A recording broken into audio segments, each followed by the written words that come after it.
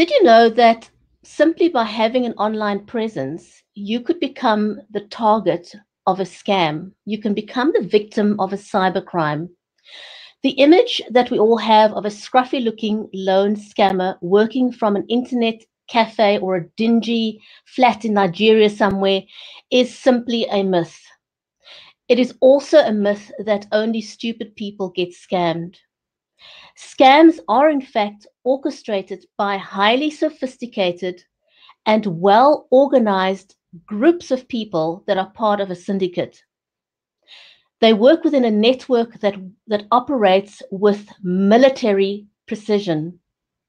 They are experts in mind control and alienating victims or clients from their circle of trust. Today, we're going to introduce you to Dr. Jonathan Farley. He is a scam survivor. Dr. Farley won the Oxford University's highest awards of mathematical graduate students. His experience of getting scammed is an excellent example to help us dispel the myth that scams only happen to stupid people. Don't go away. We will be right back.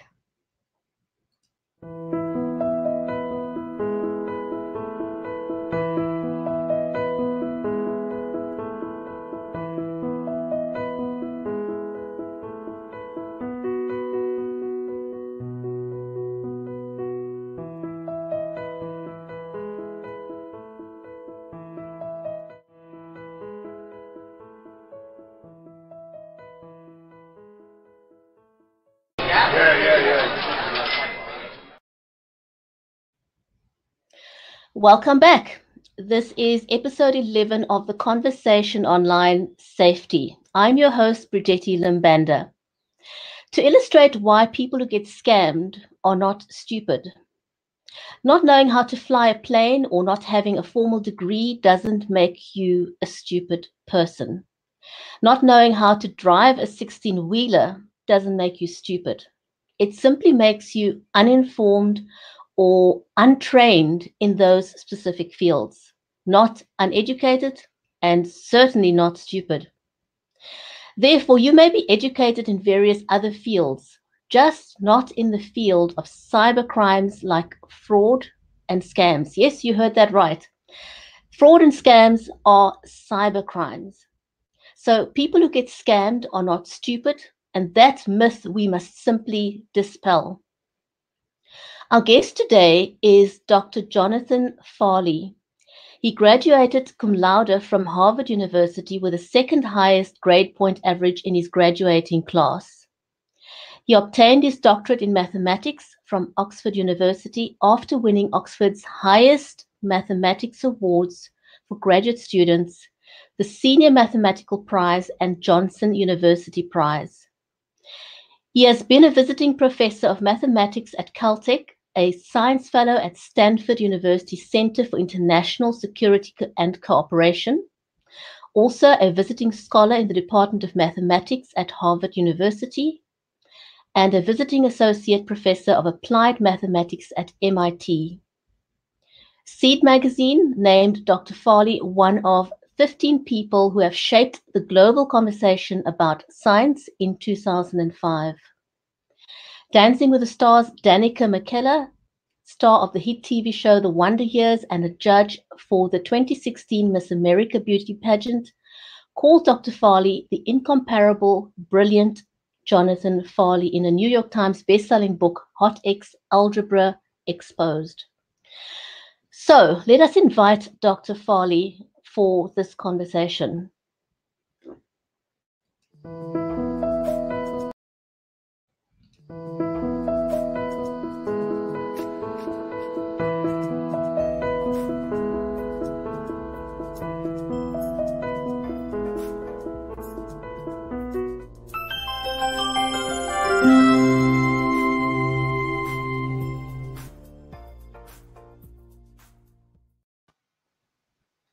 Jonathan, welcome to the broadcast. Thank you. But if I can make one correction, I graduated summa cum laude from Harvard University. Thank you for that correction. Thank you for that correction. I am eternally grateful that you agreed to this interview. with us today, because there's a huge myth out there. You may have heard me in the introduction. It's an absolute myth that only stupid people get scammed. And it is something that we really need to change, because the problem with that is that it becomes an underreported crime. People, because of the myth, people want to hide in shame. They don't want to talk. And something that's very, very heartbreaking for me is that many of the people who have, and I want to not call them victims, I want to call them survivors. Survivors of scam often find themselves destitute. They get disowned by their families. They lose their jobs. And all of this is because of that one little myth, that it happens to stupid people. And the other thing that people often think is, it cannot happen to me. It won't happen to me. I'm smarter than you. But it's not about that. As I said in the introduction, doctors, lawyers, just about psychologists. I've had a psychologist on the show who got scammed. So anybody out there, if you think that it cannot happen to you, you are dead wrong. The truth of the matter is that by virtue of the fact that you have an online presence, makes you a target. And the other thing I want to talk about is that we have this image that it's somebody in a dingy location that's scamming, but it's really a organization, a worldwide organization that works with military precision, and they are experts in mind manipulation. So those are the kind of things that I really would like for us to talk about. So for those of you for the audience who doesn't know about your experience, could you tell us what happened to you? Yes. So I wanted to get married, and rather than play the sorts of games one has to play in the United States where I am, I decided to focus on women who were upfront about wanting to get married. So I signed up for a particular site called elenasmodels.com, and I wrote several women who were in a particular city where I was at the time in Russia, Omsk in Siberia, and one replied. And so I went to meet her in a cafe in Omsk. So even though we met via a website, we met in person within a day of my contacting her. And I thought the conversation was not so very interesting, but we stayed in email contact. And a few months later, she actually wanted me to meet her parents, she said. So I happened to be in Europe at the time. And so I actually had been invited to speak at a Czech university, and they covered my international travel. But when I was there, I decided to also fly to visit her again. This time she was in Turkey in a city called Alanya. And so you actually, sorry, Jonathan, so you actually met her in person. This wasn't a purely online relationship. Correct. So the typical scam story for romance scams is that it's some bearded guy in his basement, maybe in his house, who's typing and catfishing you, pretending to be a beautiful Russian woman. But no, I met a beautiful woman. She had a Russian accent. I assume she was Russian. And then I met the people she said were her parents. And very funny things happened early on. For example, the day I was supposed to meet the parents, suddenly they were in Alanya, Turkey, and no longer in Omsk, Russia. We were supposed to meet at a landmark in Alanya called the Red Castle, I believe, and we didn't meet for some reason. She kept saying, "Where are you? Where are you?" for about 2 hours, and then I met the alleged parents later. And I thought this was funny. And several years later, I added up all of the small, funny things that happened that made my spidey sense go off, as it were, if you know comics. And I realized later that they actually probably were warnings that something strange was happening. I don't have any proof, but in this case, maybe they wanted to just make sure they knew where I was while they were checking out my hotel room. I don't know. But I did meet the alleged parents. And another strange thing, to my surprise, they were actually very happy to meet me. They're very pleasant, which you normally wouldn't think, because I'm there meeting a 20-year-old girl. At the time, I was 42, 43. And most parents, you think, wouldn't be perhaps elated to have their daughter marry someone more than twice her age. But these parents were. Their personality is rather different from that of the daughter, which was another sign I realized that maybe they weren't who they said they were. But I met them, and they had a very posh apartment right by the water, right on the Mediterranean. And so I thought, if anything, they are richer than I am.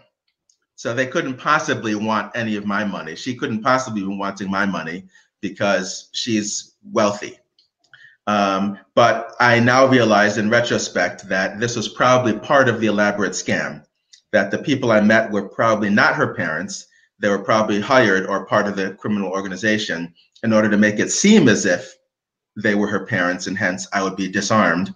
And they probably just rented that expensive flat precisely to make me think that they couldn't possibly be interested in my money.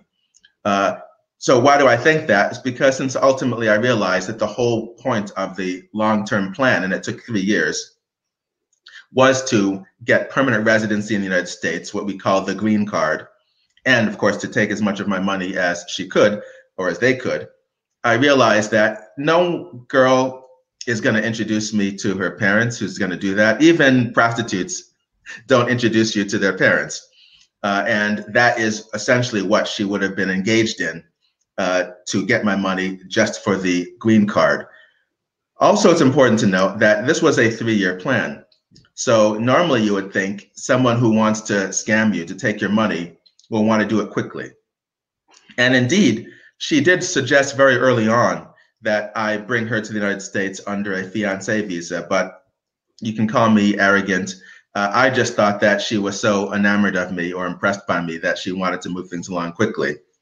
As it happens, she said that she tried to get a visitor's visa and was denied, and she called me up saying that she was crying. I now don't know if any of that was true, but it wasn't for another 3 years that I brought her over to the United States. It wasn't for 3 years.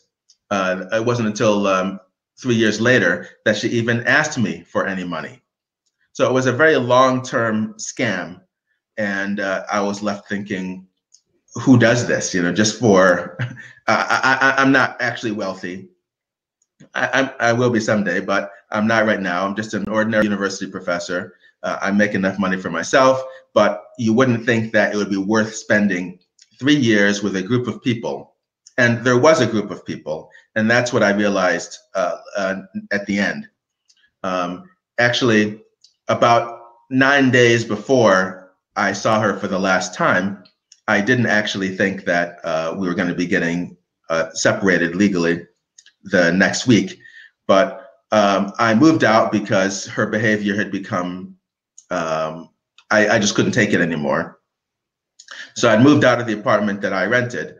But when a year later, when I looked at surveillance video footage, because she stole almost all the furniture, I saw about a day before I saw her for the last time, she was coming up the stairs in the basement part of our 25 or 30-story apartment complex with some man. Now, you might think she was having an affair. Now, from the body language, it didn't seem to me as if they were having an affair. But my question that I have to this day, and probably will have for the rest of my life, is who was this person? What was he there? This was taken at about 4:19 a.m. the day before the last time I saw her. I think that man may have been there to kill me, and that's not hyperbole. Here's why. The day before I saw her for the last time, we had arranged for me to take her to the airport so that she could fly away forever. And the day she was going to fly away was the day we were going to go to the lawyer's office and sign the legal separation papers. But this was the day before, and it's possible that if your marriage is collapsing, you might want to see your wife, right, and try to repair things. And I didn't, but it's perfectly conceivable that I might have gone to my apartment, even though I moved out of it, at whatever time, if I only have 1 day left, because I bought the plane tickets for her, to try to say, let's reconcile. Now, if I had gone to my apartment, then this mystery man would have been there. And what do you think would have happened? I'm sure the mystery man, who knows what he'd been told, the mystery man probably would have tried to force me out of my apartment. This is all hypothetical now. And in an ensuing conflict, because I wouldn't leave my own apartment because some stranger tells me to leave my apartment. Probably my wife could have taken a kitchen knife and stabbed me in the back. And with the laws that we have in America today, that would have been ruled self-defense. So even though I myself don't like to say I am a survivor, I actually think that that was a possibility, that my wife could in fact have intended to murder me. That is a perfectly plausible scenario.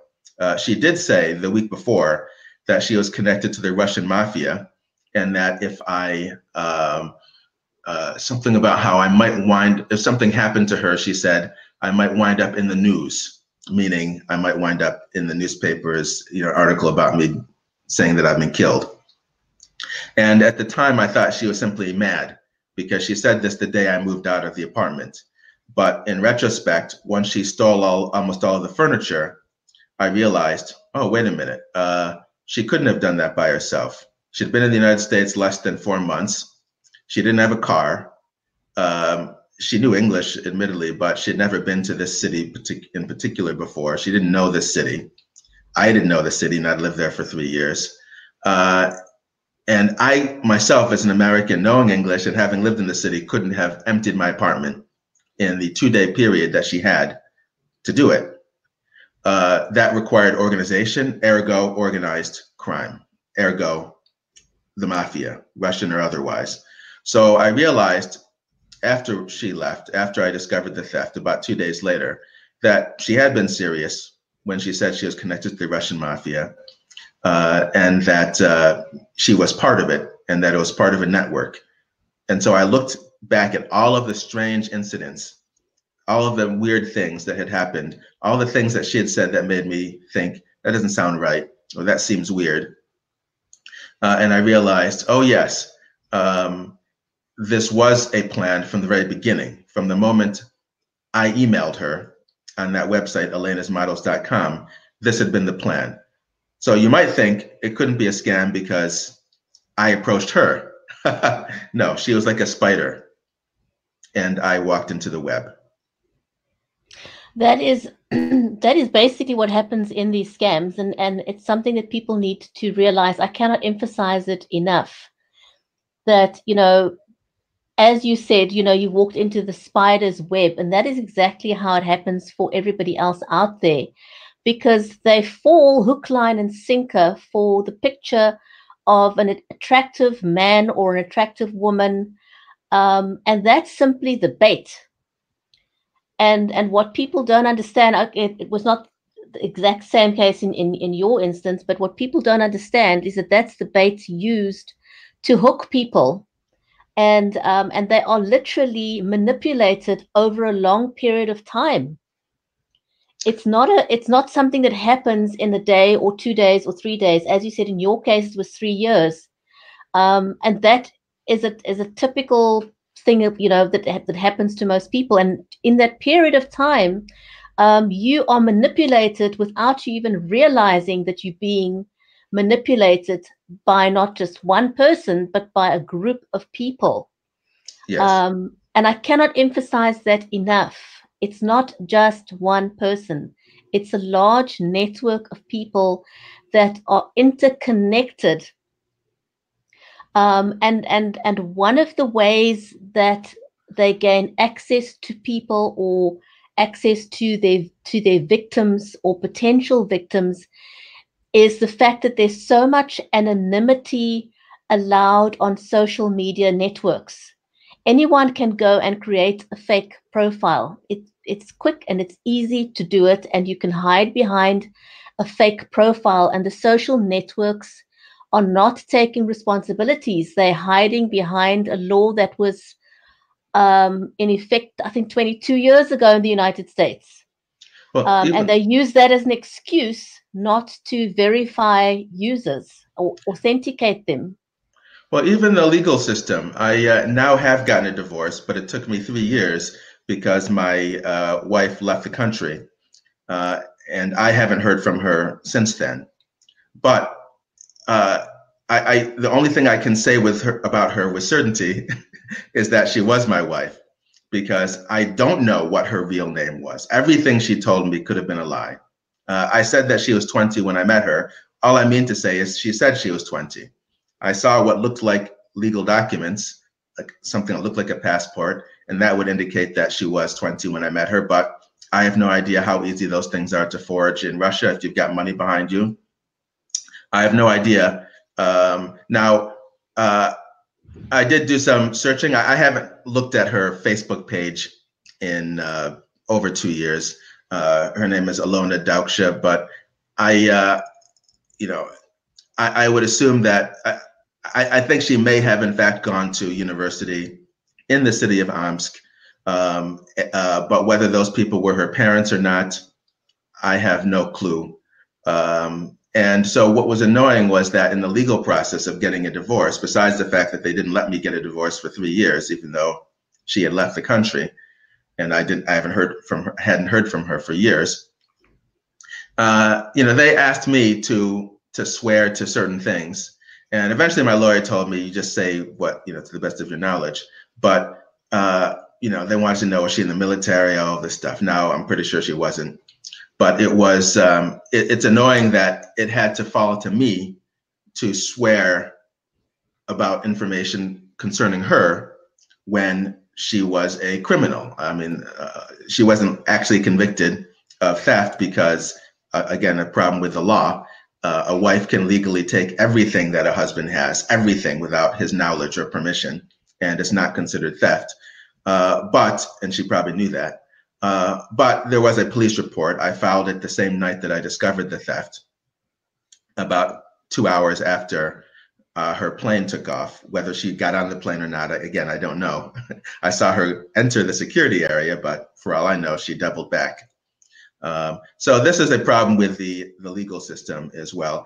And also there's a problem with how people perceive the victims. It was an elaborate scam. I had read many books about scams, especially with mail order brides. And so I thought that I was prepared. And I had never seen anything in any of the books that I read mentioning a scam like this, that the person might be working with others. Because I knew that what she accomplished, she couldn't have done on her own. For example, removing almost all the furniture. One person can't do that. But a moving company, any reputable moving company would not just come to an apartment in a posh apartment building with expensive furniture, at this time she was supposedly a 23-year-old woman, see a 23-year-old girl and then say, we're just going to take all this stuff out for you. I don't think any reputable, including not just the furniture, but things like vacuum cleaners and stuff like that. I don't think it's such a quick space of time. Yes. Because there wasn't enough time to plan all this. It just simply wasn't in that time frame. Yes, someone planned it for her, or this was the plan from the very beginning. In 2 days, because that was the space of time from when she said she wanted the plane ticket to leave and just wanted a divorce to the time of the plane that she said she wanted to be on. 2.5 days, or 2 days from the time I told her, yes, I'll buy the ticket. Americans couldn't have done that. Americans could barely have done that. I couldn't have done that. It would have taken me 2 weeks minimum to plan to empty my apartment. And then, of course, assuming she did get on the plane to leave, obviously the furniture was taken somewhere else, probably sold. No reputable person would just say, oh, you're going to sell all this expensive new stuff for probably pennies on the dollar, or maybe not. But no one would think that this was all above board. Only another criminal organization would have accepted this. And so I believe her when she told me she was connected to the Russian mafia. That's probably one of the few things I do believe about her. Right. Jonathan, I'd like to talk a little bit about how you have been treated and how people who became victims of scams are treated. Because, you know, I've interviewed a number of people, and victims of scam are treated dreadfully. They get disowned by their families.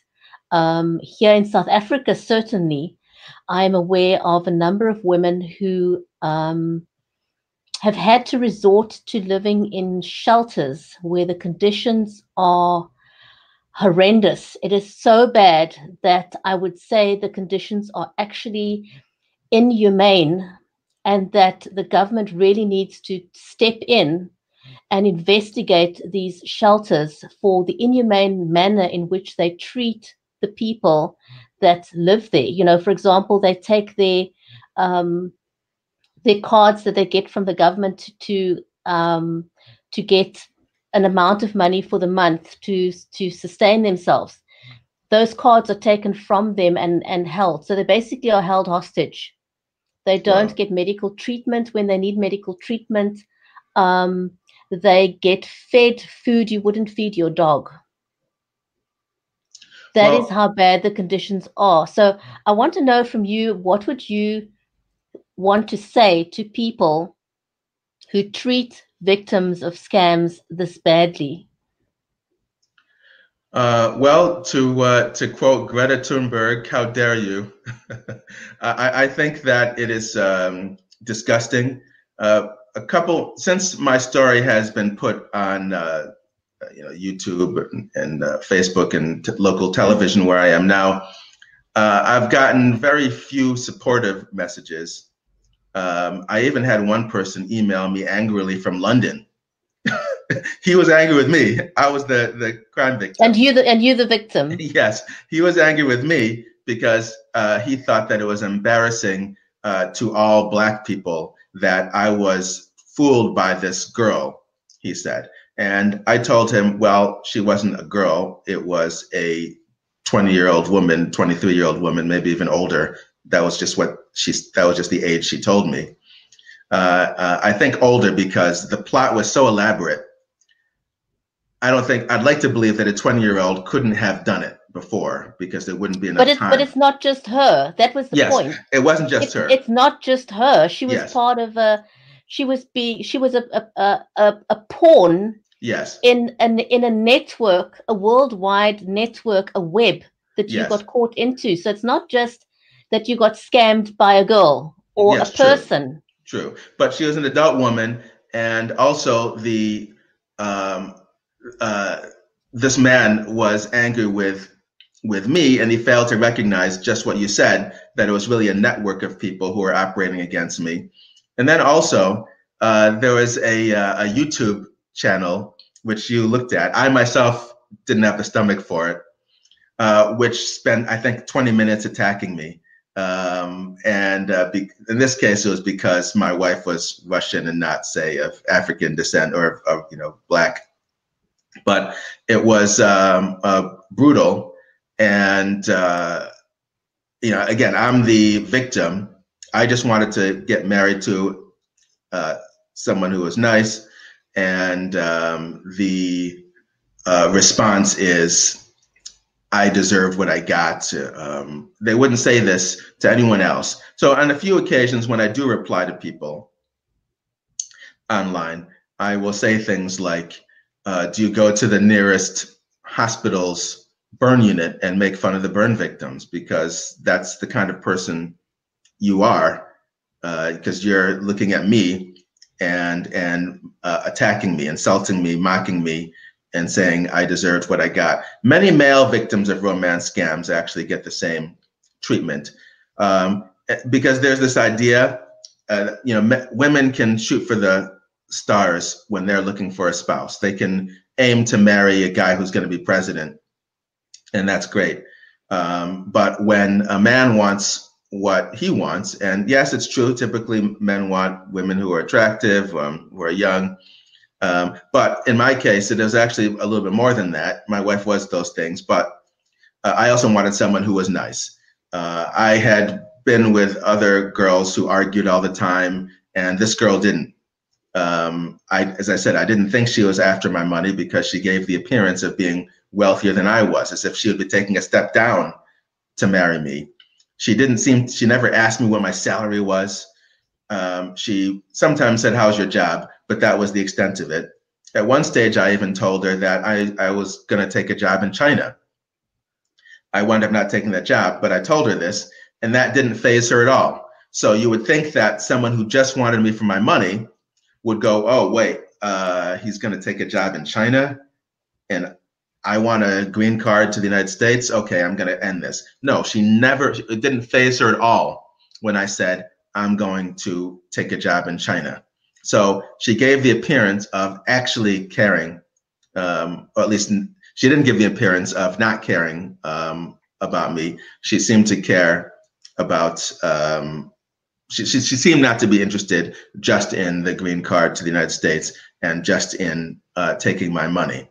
So to me, those are valuable things, that we never had an argument until she came to the United States, except for one occasion. And this occasion I could justify because we were in Italy and she got new shoes and her feet were bleeding from the new shoes. And so she was a little cross, and I could, and then she seemed sorry for it. So I could tolerate that. And that was one occasion. Otherwise, everything between us was smooth until she came to the United States 3 years later. And then her behavior totally changed about 2 or 3 days after she came. So that was the surprise. And that could happen to anybody.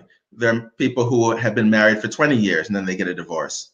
No one says, "Oh, the man was stupid because he married a woman who then wound up divorcing him and taking everything."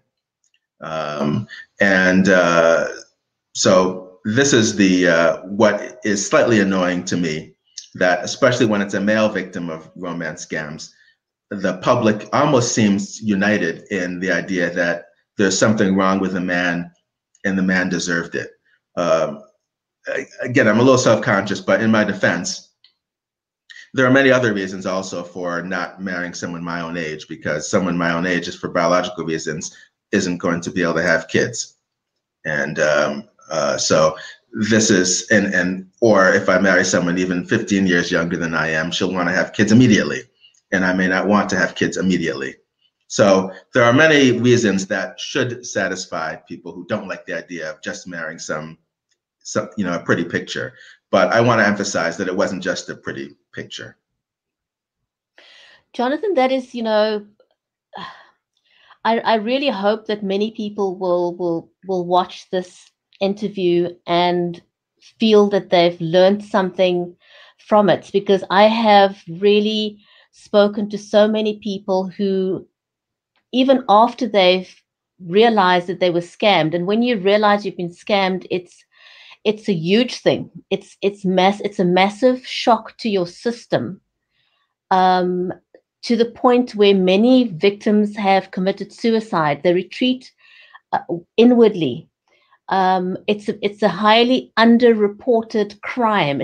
I want to emphasize, it's a crime. It's criminal to do what they do to people. It's underreported because the perception out there is that it's a shameful thing. The other problem that I also find with reporting is that very often the police are less than sympathetic. Yes, in my case, I don't want to bash the policeman who came. I did call the police immediately after I discovered the theft, well, maybe within 20 minutes after I discovered my wife had stolen almost everything. And the police did come, and I made a report. But as soon as they found out that the criminal was my wife, they had to change the designation of the crime. And they called it a dispute in the police report, but it wasn't a dispute because I took her to the airport. Everything was cordial. And I came back to the apartment that she had vacated. It was still my apartment. I had simply moved out to another apartment. And I came back to the apartment she had vacated, discovered that almost everything had been stolen, and then called the police. So I won't say that the policeman was unsympathetic. He may have had rules to follow, but the rules should change. It should not be considered legal for a wife to just take everything without the husband's knowledge or permission. And I'm pretty sure that if I had done something similar to my wife, it would not have been treated that way, regardless of what the law says. So this is the whole problem. Also, why did I move out? I actually had been reading a web page called A Voice for Men. It's a whole site, actually. But they talked about what happens in cases of marriages that fall apart, how the wife will lie sometimes. And so my wife was behaving in ways like what I had read in these articles. And so that was what made me decide to move out, because I wanted to move out, not just so she could stop hurling abuse at me, which is what she was doing, insults constantly. I wanted to make it so that she couldn't even lie about anything. As it turns out, when I met with lawyers working for the state's attorney in order to file charges against my wife, the lawyer working for the state's attorney actually laughed. She literally laughed at me. And she was saying that because I had left the apartment, my wife could do whatever she wanted with it. So apparently that's the legal position, that if you leave the apartment to protect yourself, then your wife can do whatever she wants with anything in the apartment.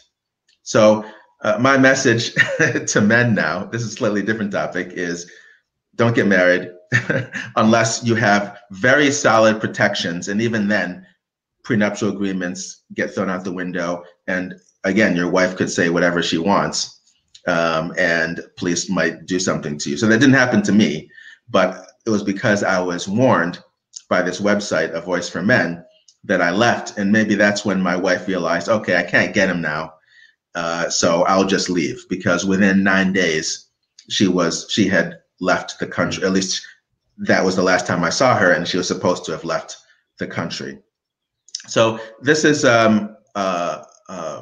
yeah, so that was one point that I want to make. And then in terms of the how it hits you, once I realized that the whole thing had been a scam from the very beginning, I was floored, right? So I was locked in by contract to pay for the new apartment, and it was a posh apartment.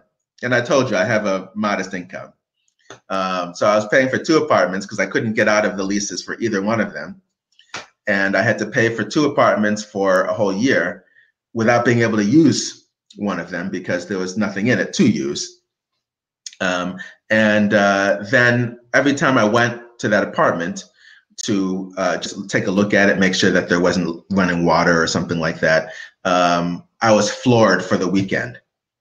You know, so I'd go once a month to pay the check and just inspect the apartment to make sure that nothing bad was happening to it, and then I would be done for the weekend. And it took me about a year. For a whole year, I would wake up angry every day that someone, Alona Dauksha, could have done this to me and the other people who were involved. It took about a year, and I wish I could tell your audience that you do recover, but it's been 3 years. And while I don't wake up angry every day, I haven't for probably 2 years, I haven't recovered. That's another aspect of becoming a victim of a scam, is the psychological effects, you know, what it does to you. People have no idea how that affects you. And because I feel it's a misunderstood, you know, it's because it's such an underreported crime, it's a misunderstood crime. And therefore, we don't even have the correct treatment, psychological treatment available to victims of scam, because this is something that still needs to be investigated and documented. And then they need to work out what the correct protocols would be for treating someone who became a victim of cybercrime. I really feel this is something that that needs to be looked at, because there just isn't a diagnosis yet for what happens to a victim of this kind of crime, and how to treat them. It doesn't exist. Yeah. So economically, I survived it. I estimate roughly that I lost probably $50,000 US, and a typical salary is about family income is about that.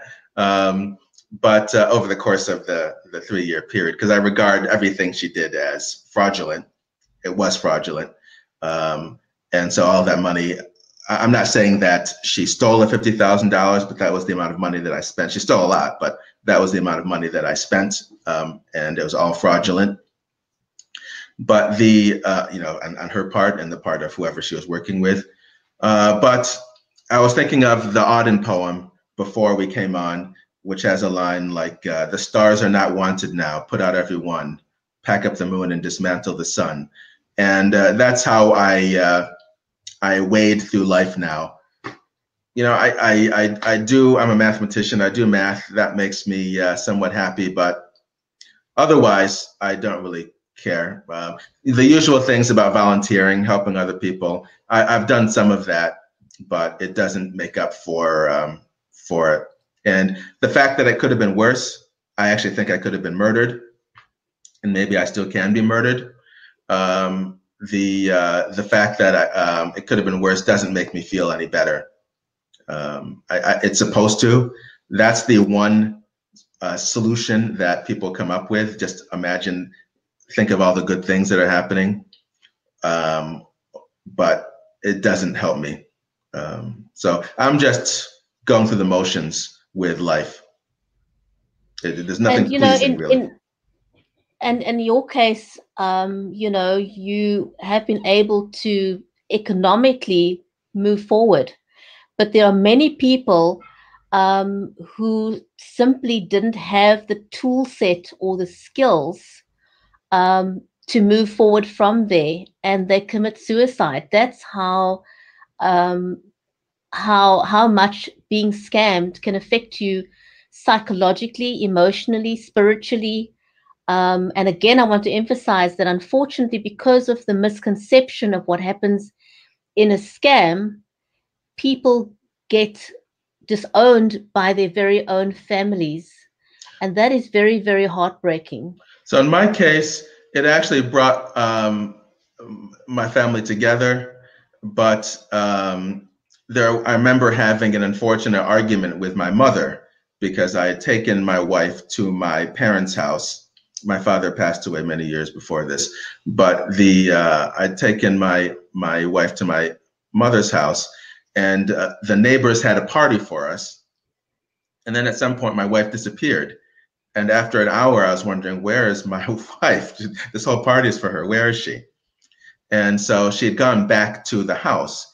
And so now I don't know what she had done. Was she rifling through the drawers? Was she taking jewelry? Who knows?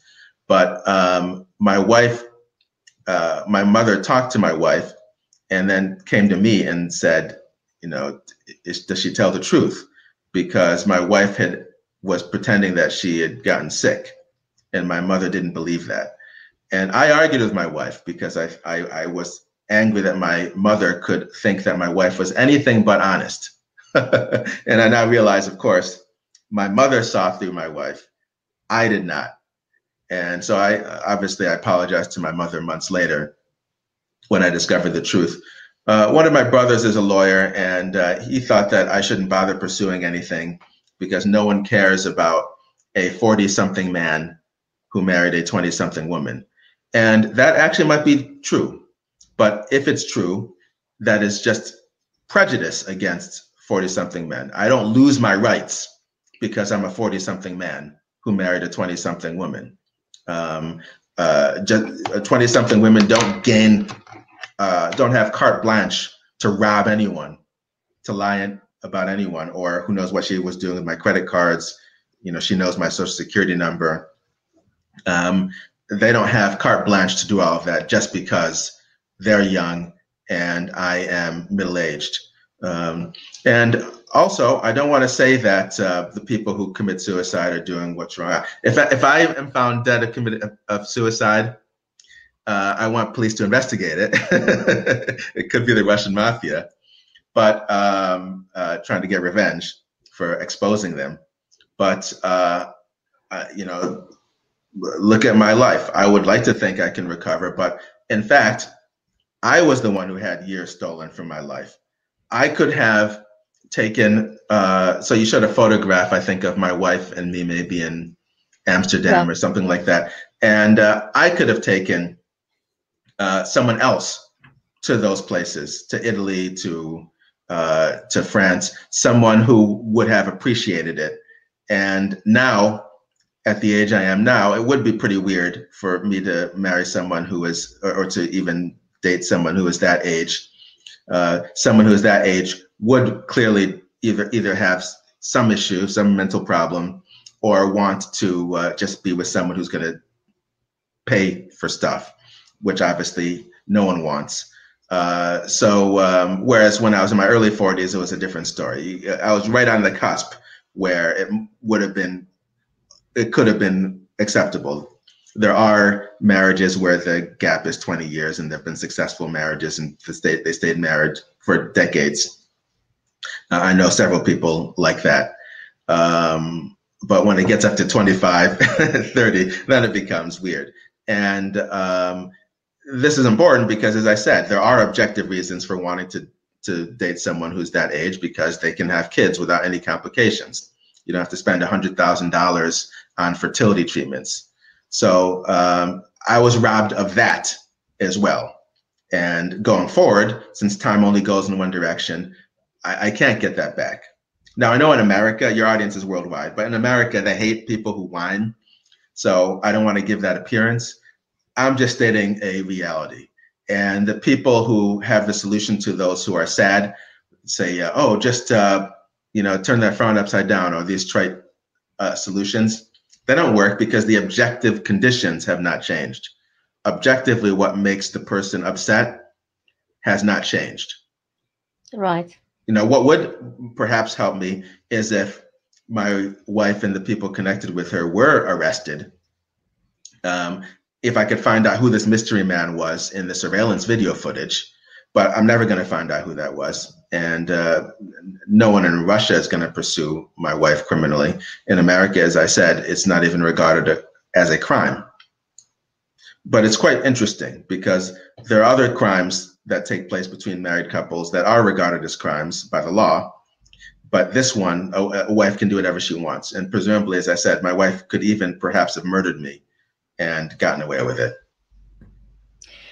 Yes, unfortunately, when it comes to cybercrime, a lot of work still needs to be done. And, hopefully by having candid conversations like these, we move in the right direction towards getting scams recognized as a cybercrime, and getting the right treatment for victims, having these processed properly, getting the psychological help for victims. So we hope that this conversation's helped many out there watching this. And my hope is also that families of victims who are watching this would reach out to them and help them instead of disowning them, because then the abuse literally, they've been in that abusive situation with not just one person, but a group of people. But that abuse effectively continues when they are disowned by their families, friends, co-workers, colleagues. Yes, it's rubbing salt in the wound. Correct. Jonathan, we're out of time. Is there anything that you would like to say in closing? Just continue the great work that you're doing.